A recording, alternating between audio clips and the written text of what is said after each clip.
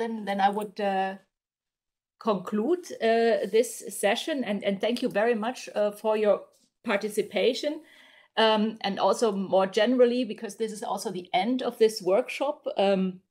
I would like to thank everybody for the active participation at this workshop, in particular the panelists and all the speakers that were here, and for your engagement with all of us, and for all the questions also that we had. I mean, I already said we had about 150 participants. I think that in a way, we surpassed what we had expected originally when we set up this program. And it just shows how interesting this whole, let's say, work on this insurance protection gap is, and how many people are also interested in this topic.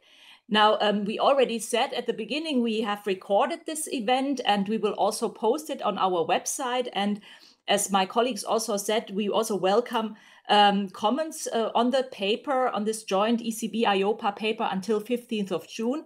So if you want to write to us, then please do so. We are very much appreciative of any comments that you might have. And of course, we will also continue working on this subject. So you will hear from us, and we are also happy to engage also with other institutions on this topic. And so let's hope that we can bring this whole agenda a bit forward and make the world a better place. So thank you very much. Thank you very much for your attendance, and have a nice rest of the afternoon, rest of the day, rest of the morning, wherever you are.